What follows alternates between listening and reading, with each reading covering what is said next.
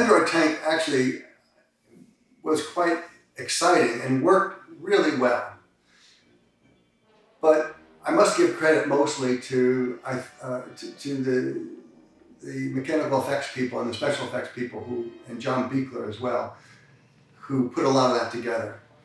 The idea actually goes back to the writer and actually goes back to Charlie Band. I think the idea of Mandroid himself, half man, half machine, was Charlie's that he got from wherever. You know, that idea is not, I mean, there are a lot of people who talked about robots and cyborgs and all that kind of stuff. But I think Charlie was the one who sort of put it together in terms of his own mind and the idea behind the story and the Eliminators. And the idea was that as a machine, he could turn into all these different things, and that might even be going back to Charlie. So I got in sort of after the script was written and he was already there.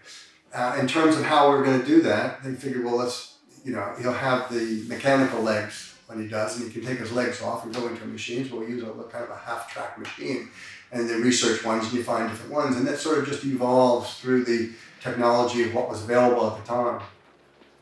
But there were things we wanted to do. We wanted to roll. We wanted to roll downstairs. We wanted him to be able to go at certain speeds with the thing. We wanted him to be able to fire his lasers while he did all this stuff.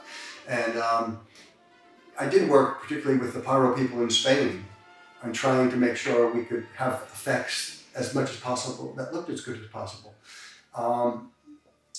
And some of them, I think, even though they were quite challenging for us and spectacular for us on the set, like some of the boat crashing things, they weren't as big as I wanted them to be.